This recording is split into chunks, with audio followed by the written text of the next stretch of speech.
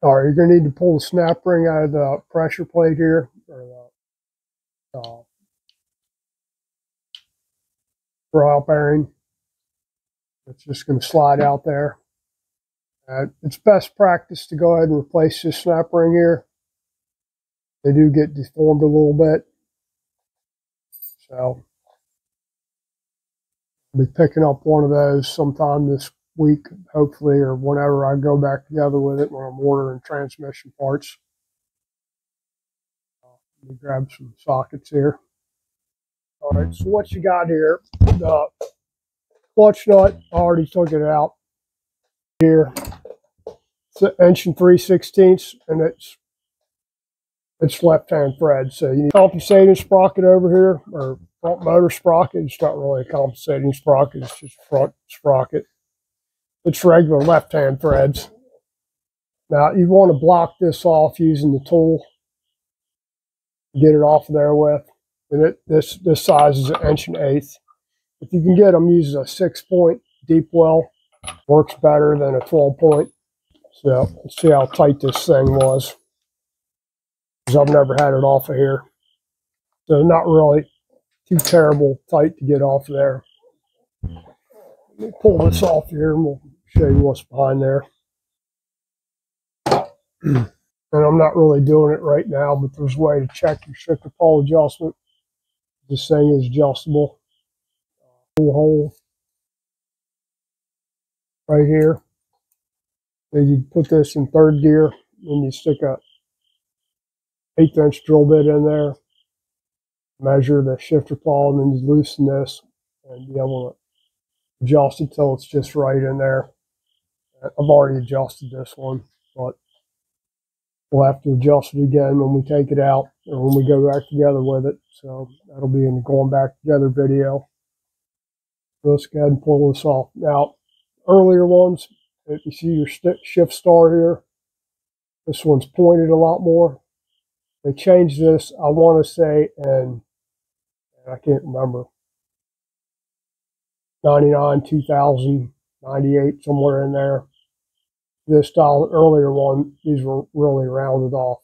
They still use the same clip to hold on with, which is kind of a goofy design. What I did before with these was take this pin right here, took the shift drum out, and then I'd stick the shift drum in the lathe and machine this off, and then put a stud back in here where I can use a lock nut on the end of it. Kind of recess this a little bit and use like a half nut, tighten it on there instead of using this shift drum clip that kind of lets it move around a little bit. It's just a tighter fit. But let me pull this thing off here. Pop these off here.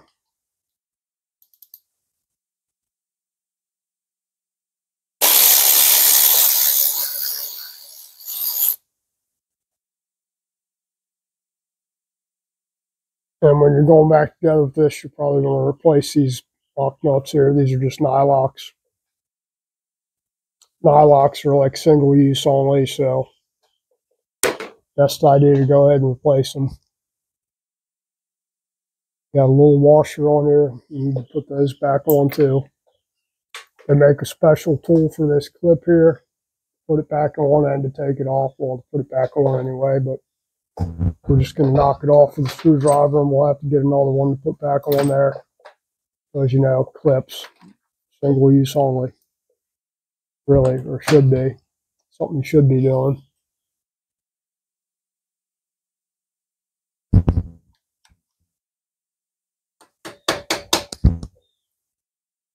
It's usually a dealer-only item.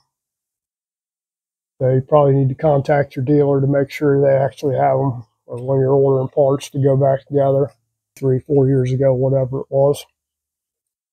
They tend to use parts for a really long time. All right, so I got my clip off, star off of there, pull our shifter off of there. And you want to look at the area here for wear on the shifter pole there. And I believe you can still get this piece separately. and it's just held on with a clip right there. Give it a good inspection on the edges here for wear, and you'll be able to see it. If you got any roughness or splinters like this one's got, so I'll be getting another one of these. If you can see it really good.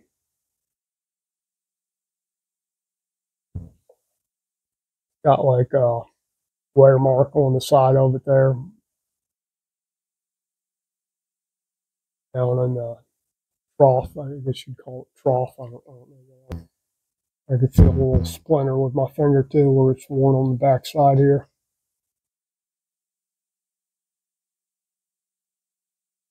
I'll need that little arm too. Or I may or may not need it. I'm putting one on there. I'm ordering one.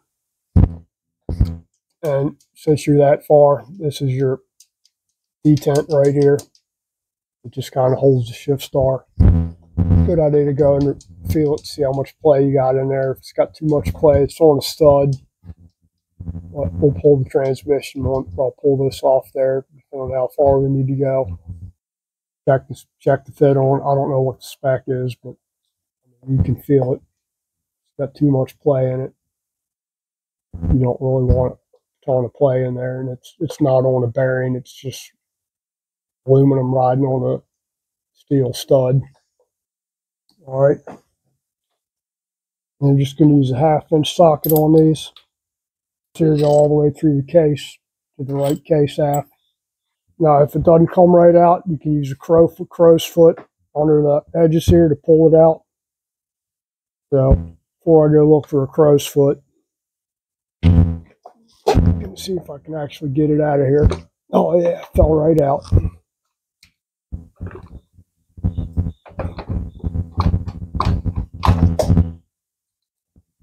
And that's our transmission there. It's really jumping out yet. Second.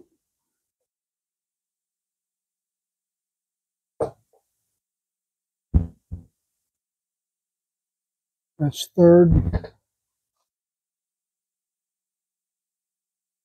Yeah, that's first gear right there. That's first. The dog's there. I'll have to pull it apart so you can see it. Like right on the edge of the dogs. I have to pull it apart to show you what a dog is. Dog's a little thing sticking out on the gear towards the side there. Those are dogs. And when they slide, they go into a pocket, which is right here. If they're rounded any, like this one is first gear slightly rounded right there, I'm going to have to pull up shift drum and shift forks off of there first. It's going to seem like a little overkill here, but this thing's pretty damn tight.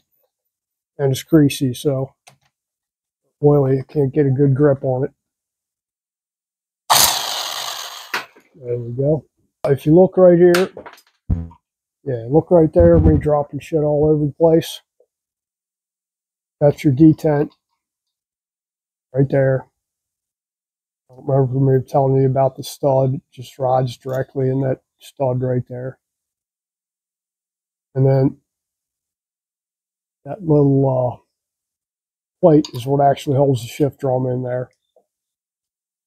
We're just going to slide it back together. Get it too mixed up here.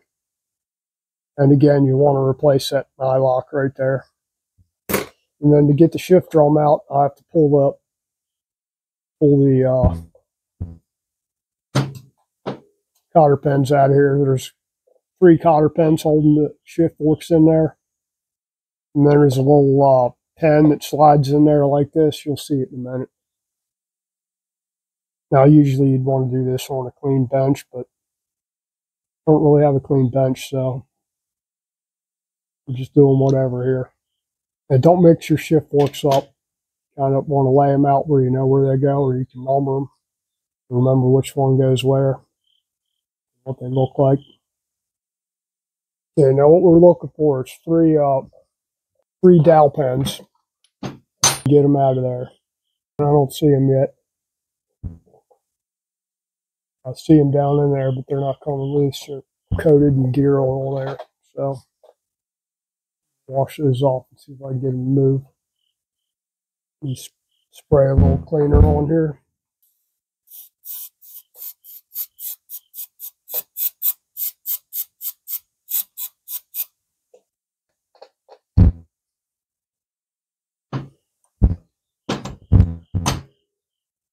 Oh, there's one. That's one little pen there.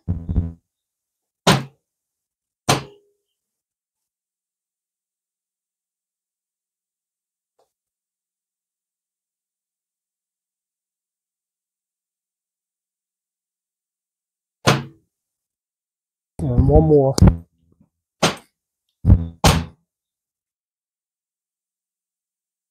3. 3 pens out. I'm going to go ahead and throw those in my bucket so we don't lose them. Feels like we got some wear on the, maybe a groove one on the shift drum there. I've run into this before where the shift drum's cut. I'll show you in a minute. Yeah, that thing's tight, man.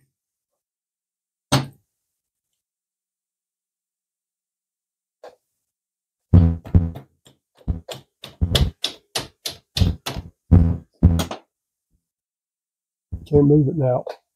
It should move nice and easy inside the shift forks, but it didn't. We probably got some hard spots in the shift drum there, and probably in the shift forks too. Got a piece of metal in there or something. Or the shift drum's just worn. Like I said, I'll show you in a minute.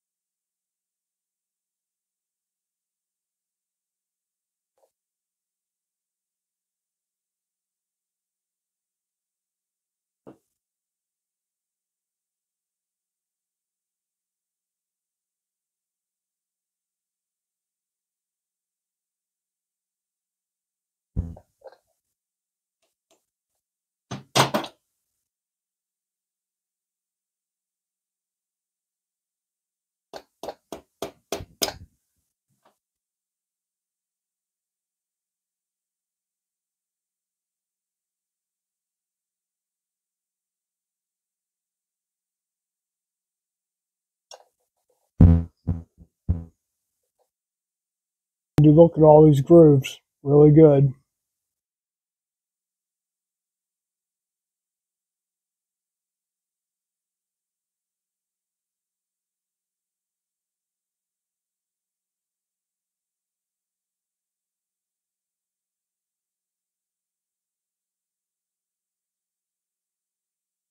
Really need to look at that close. See if there's any gouges out of that groove here.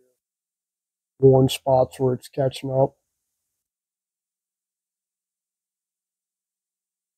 Your fork actually looks good. We're going to check it with a straight edge. I don't really see any weird areas except for down here on this far side for the fifth. Actually, I'm wrong. I do have some wear. This is first, second here. Right there is first and second. What I got going on here with this gear, right, this shift fork, it is going to need a shift fork. I don't know if you can see it or not. Got a nice groove worn in this side here. I can feel it with my thumbnail, so needs at least a shift fork.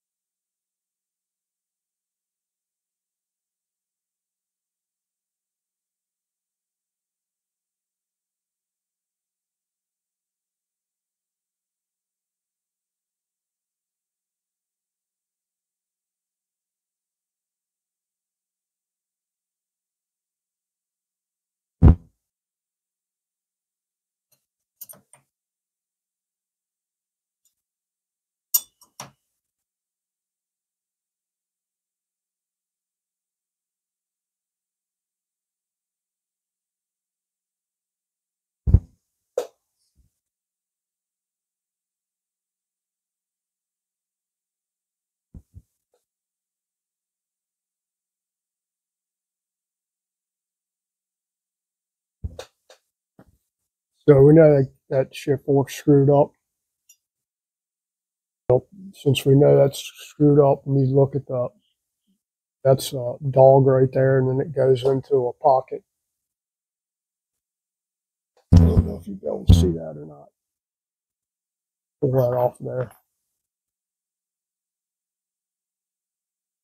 No, this is the dog right there.